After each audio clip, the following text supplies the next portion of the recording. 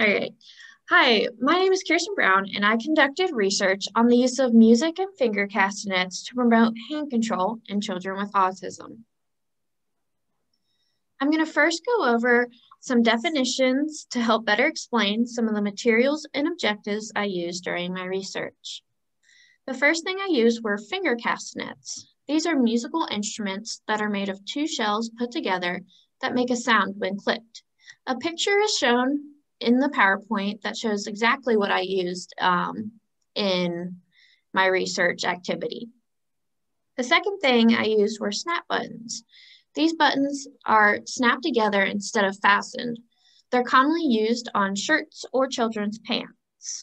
The specific one I used, I actually made from just a set of buttons, piece of fabric, and a piece of cardboard to make it more stable at one end. Because fabric's kind of flimsy, so I just wanted to make sure there was some stability in it. And then the final thing is hand control, which is the ability to accurately use and manipulate objects in daily life that are functional. Now I'm going to go in some research conducted by some previous authors about how beneficial music can be to music and movement. This research also supports my research. Walser looked at how music can motivate children with autism between the ages of 4 and 6. There were 9 participants. 6 were placed in a music and movement group, and 4 were placed in a movement group. They found that there were improvements in children's movements with the music because they did 45-minute sessions a week for 6 weeks. Both groups followed the same schedules and same routines, so it made it easier to track the data. They also found some improvements in fine motor skills, manual coordination, and overall body coordination as well. Kern, Wakeford, and Aldridge used music interventions to improve self-care tasks in children with autism. They focused on one participant, a 3-year-old boy with autism. They did 2 conditions as an alternating treatment design. The first condition was using a song for following directions, and the second condition was just using lyrics without any song following the self-care directions. Each condition was presented on alternate days, and both conditions offered the same task and wording. The tasks they focused on were hand washing, toileting, and cleaning up. Hand washing and toileting improved with song and lyrics, and cleaning up improved with the song significantly more than the lyric intervention. Now I'm going to go over my hypothesis and the variables involved. I hypothesized that by using music and finger castanets, children with autism will be able to improve their hand control. The independent variable is the treatment received. So the baseline phase, which was snapping a button using hand control, and the intervention phase, which was using music and finger castanets to promote that hand control for snapping the buttons. The dependent variable was the amount of time in seconds it took the child to snap the button together. Now I'm going to go into the method, so materials, participants, procedure. So for participants, I had 3 children between the ages of 4 and 6 who were recruited from the Meredith Autism Program.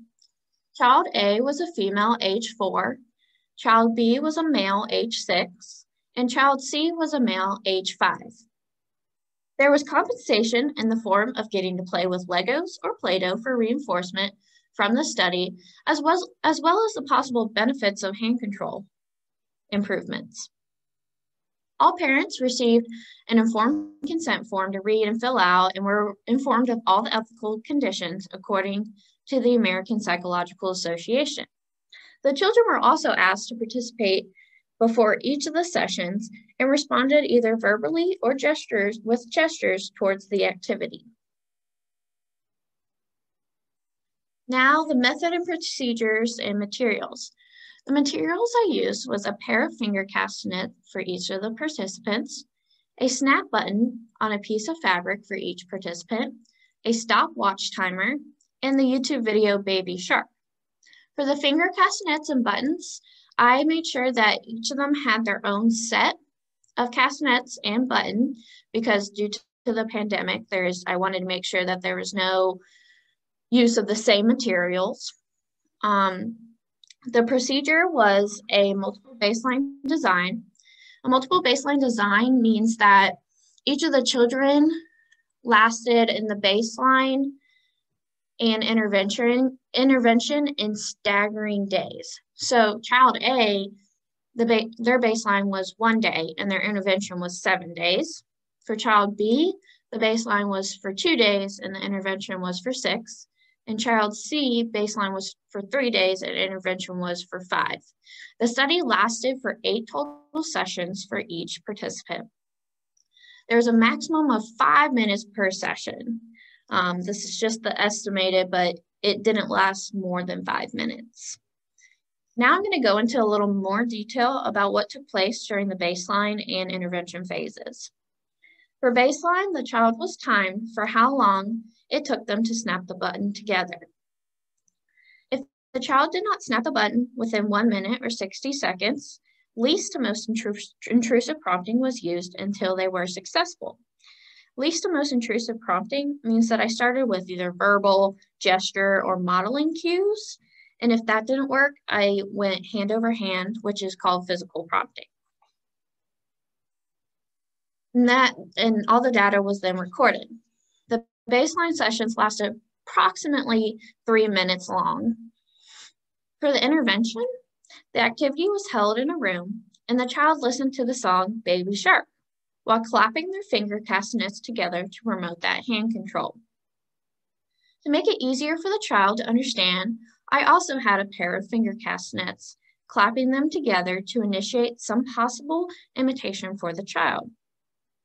If the child did not mimic the motions, I used the highest level of prompting and I faded.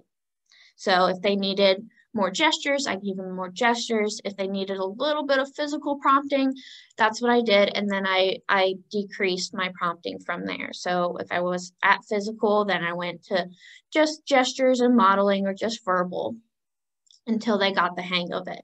And I wasn't very specific on how they clapped them together.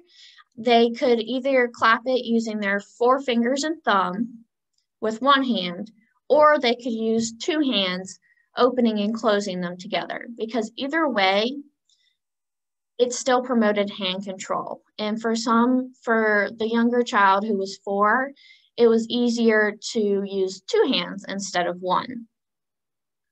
If the child did not mimic those motions, I used the highest level of prompting, like I said, and after each of the sessions, after each of the activity of the Baby Shark, I asked each of the child again to do the button activity where the amount of time it takes them to snap the button together in seconds was recorded.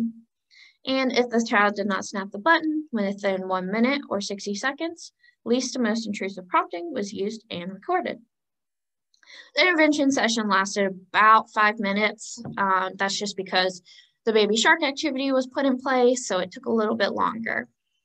And for both baseline and intervention, reinforcements were used to motivate the participants to complete the activity and feel like they, got a reward after they accomplished and worked really hard on clapping the finger castanets and snapping the button together.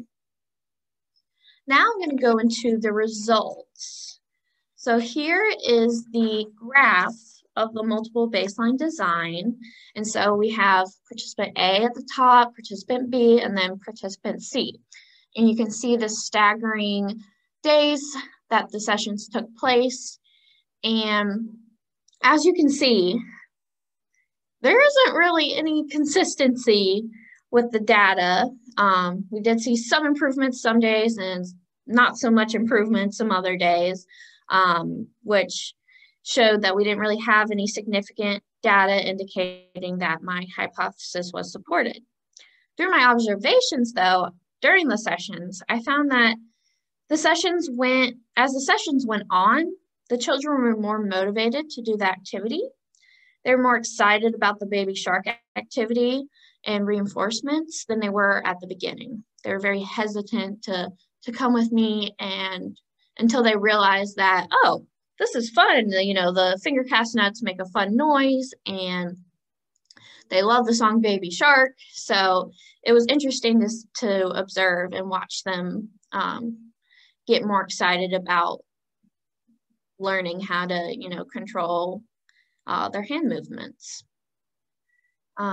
So for discussion, unfortunately, my hypothesis was not supported, and that was due to several limitations. Time was probably the biggest limitation I had. I was only able to do 8 sessions, which seems like, you know, a fair bit amount, but in order for a child to fully grasp something, it would probably take a little bit longer. So if I had more sessions and kept them motivated, I believe that I would have more conclusive results at that point. For participants, if I would have had more of them, that would have also been pretty beneficial in the conclusions and the results. And age, there was only 4, 5, and 6. So that limited the generalizability of the research. And so I would probably need to widen the age group. Location, we only selected from one program. So widening that would probably be beneficial as well.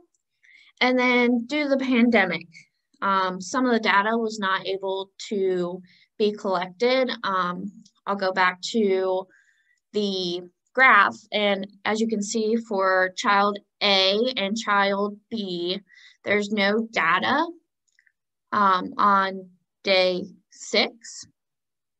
And so we missed out on some of that data. So for future research, I really want to increase the number of sessions, add in more participants, include a wider variety of ages, and include participants from different locations. This was a very, very interesting research, but I hope to continue and maybe, you know, fix these limitations and do some future research on it. So thank you guys so much for listening. If you have any questions, please feel free to email me at klbrown@email.meredith.edu.